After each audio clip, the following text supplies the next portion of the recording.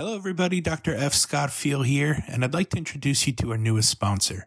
The NPTE Final Frontier is the review course that I wish was around when I took the board exam. For those of you who know my story, it took me a handful of times to pass that exam, and quite frankly, I really wish I had an exam review course around, just like the NPTE Final Frontier. Check out their website, npteff.com, and use the code HET at checkout for 10% off to all of our listeners and fans. Well, got a couple more questions for you guys, and then I want to be respectful of your time. But the first question I have then is, what do you guys see coming down the pipeline in the future for curriculum-based education? Gammon, let's start with you. I'd love to hear what your big vision is or your thoughts when it comes to competency-based education. Well, I think these are probably a long way off, but it's all right. Pipe dreams. Let's hear them. But one would be more standardization across programs. So if we could come to the point where we've agreed upon domains and we know that every graduate coming out of every program is competent in these domains, I think that would go a long way toward having a more solid professional identity, which not only benefits us internally within the profession, but also our ability to convey to the public and stakeholders what it is that we do, and to have more consistency in what we do and the way that people are trained. So I think that's a really important potential outcome. But again, it'll take a long time and a lot of energy and consensus building to get to that point.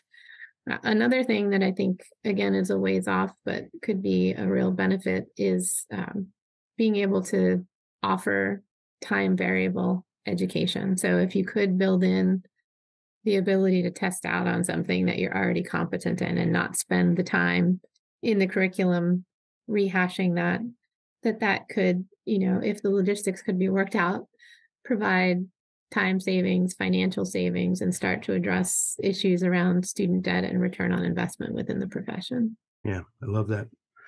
Stephen, how about you? What do you see coming in the future here? What's your big pipe dreams? Well, I agree with the time variability. I think if we could, get structures in place and start to move this way, that there's a chance there to allow, and that would also allow us to bring in the sort of the post-professional continuum.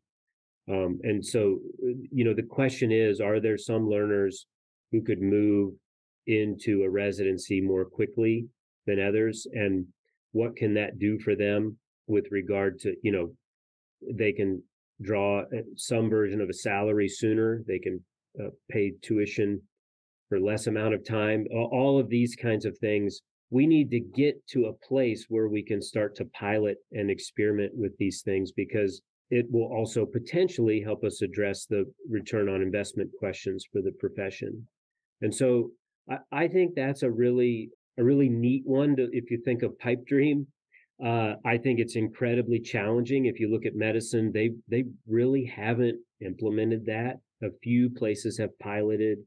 And the EPAC, the pediatrics one at Minnesota is really the best one to read about.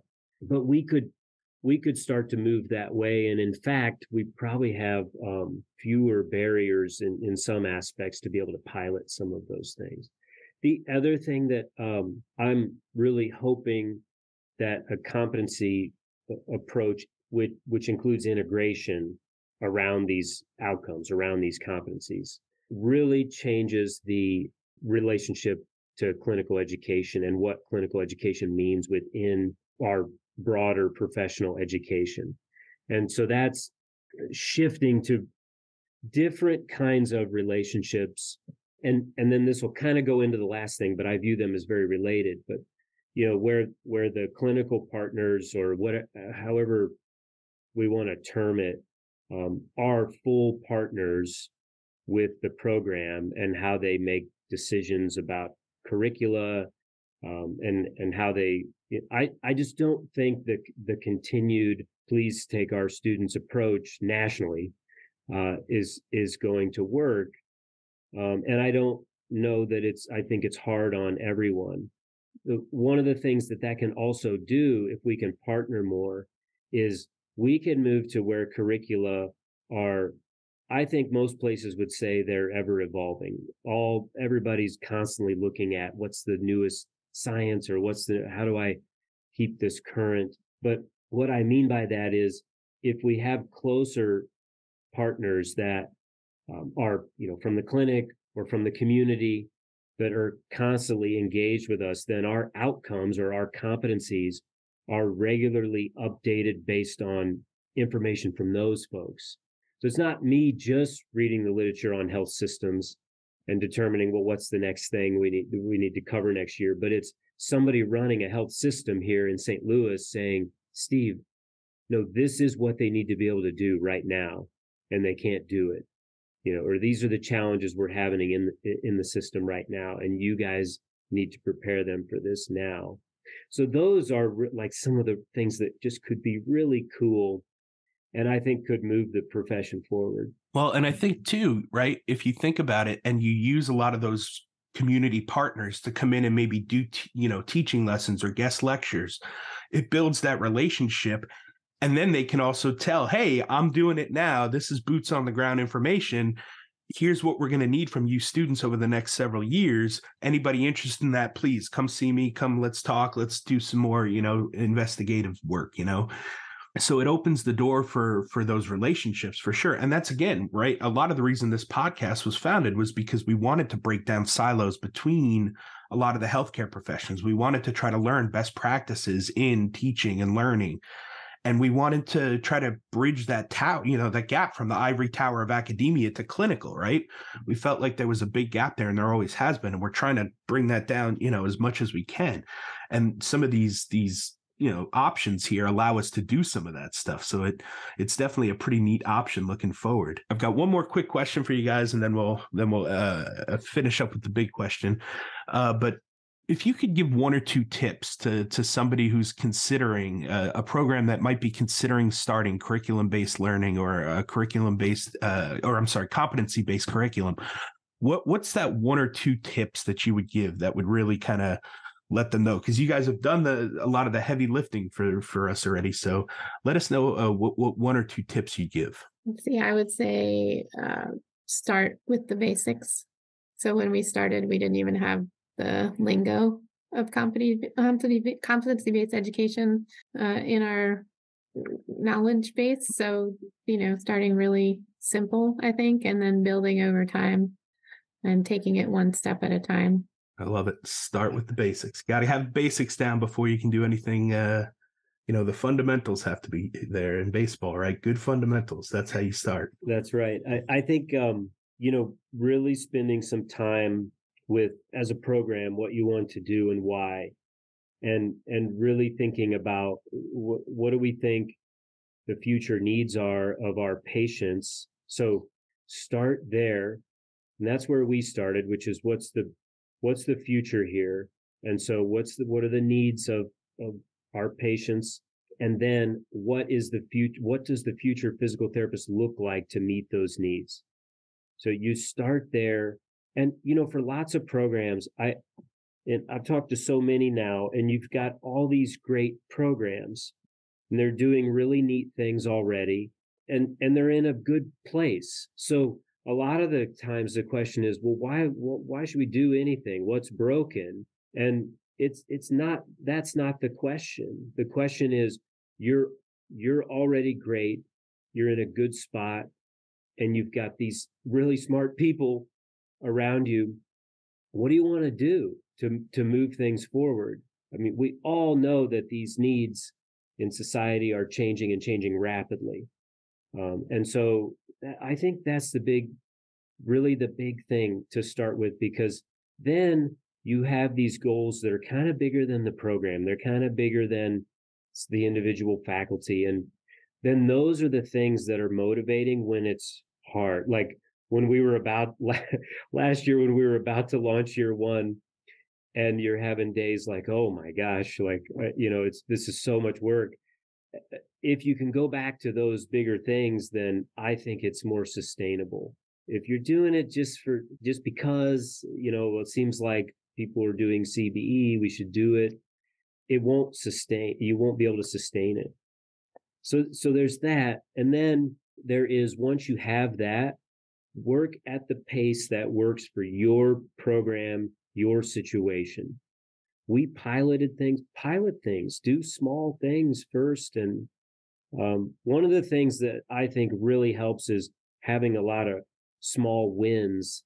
There are things you can celebrate. And we couldn't do that when COVID first hit. That was hard for us. We couldn't do some of these little wins and little celebrations. And, it is what it is. We worked through it, but set those up too. Those would be my biggest. Get the big why, and then move at the pace that you want to move at to keep everybody going. Yeah. It's amazing how much business and education and healthcare and life in general all kind of start with why, right? Simon Sinek, like, what's your why, right? What's the thing that you need to do this for? What's the purpose, And if you really do start with that question, a lot of good things can come from it. So I love that take.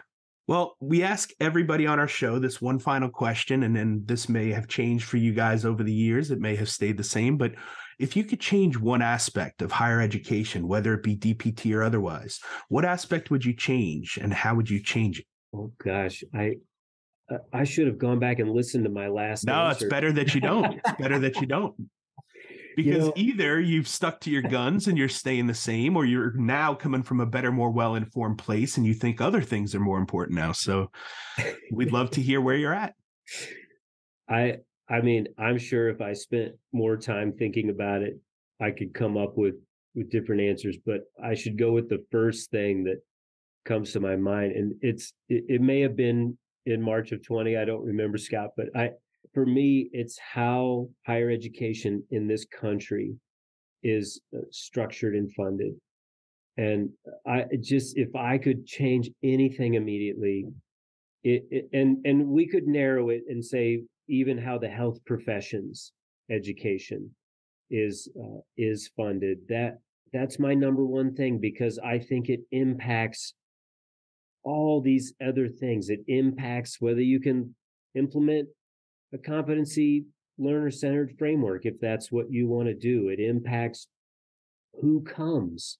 And if we have a lot of goals around diversity, equity, and inclusion and belonging here, and that impacts how these things are done. And we're lucky we have a lot of scholarships, but that's not that common in PT.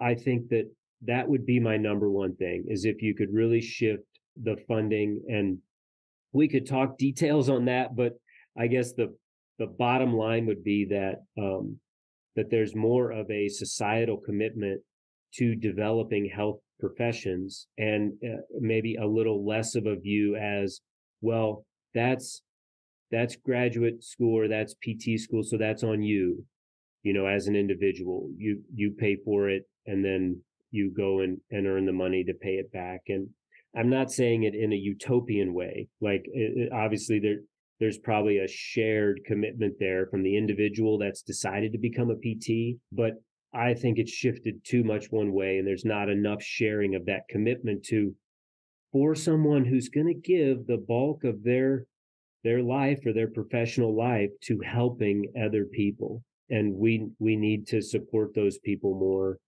in lots of ways, and one of them is economically.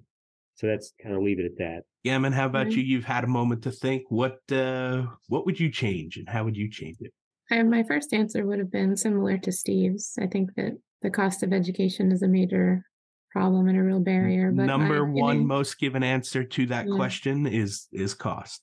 Yeah, but in the interest of variety, I'm going to go with my second one, which is access to physical therapy services and healthcare in general. I think, living in the state of Missouri, where we still don't have direct access and Medicaid doesn't cover rehab services, it's, pretty striking on a daily basis. And so being able to tackle that on a bigger level than what we can do with our pro bono clinic that sees people once a week, that's an important effort, but there need to be bigger systemic changes. Yeah, I mean, I'm in Texas, right? We're one of the most limited direct access states in the nation, which is insane, but it is what it is. So again, until all 50 states have unfettered direct access, we got some work to do, you know? Well, I cannot thank you guys enough for your time and for coming on to educate our audience on updating everybody on the curriculum or competency-based curriculum that you guys have implemented. Hopefully we can follow up again in, 3 to 5 years from now and just see, how things are rocking and rolling now and what your graduating classes are doing and all that. Like I said, it's kind of becoming neat to have you guys on here as regulars now every couple of years. This is one of our few long-term type studies here. So like I said, I appreciate you guys so much for taking the time to do this. Where can people reach out to you and just follow up with you if they have questions about competency-based education? I think the best way to reach me is probably to send me an email. My email is earhartg@wustl.edu. I think the same, sambler@wustl.edu, and visiting our website, the WashU website. And then if you go to the DPT and curriculum, you can see our framework. You can see a lot of the overarching important things, the CBE framework, and then the Master Adaptive Learner framework. And so those are good places to start, and reach out via email. Awesome. We'll put those links in the show notes so everybody can find you guys easily. Again, Gammon and Stephen, thank you guys so much for this. This has been a great time catching up with you and seeing all the work you've done and your accomplishments. And like I said, I can't wait to do it again. Well, Scott, I just wanted to quickly say thanks for what you guys are doing with this podcast. It's hard to listen to all of them, but I have listened to many, and I just think we appreciate that. We do. The fact that anybody listens is mind-blowing, but here we are, It's neat. And I've learned about folks that I probably should have known about within the profession, and I didn't. And so that's the neatest thing. And then, maybe at a conference or something, I've been able to meet them in person because of you all. So thanks for having us. Absolutely. Yeah, thank you very much. And we'll look forward to catching up again in a bit. Yeah.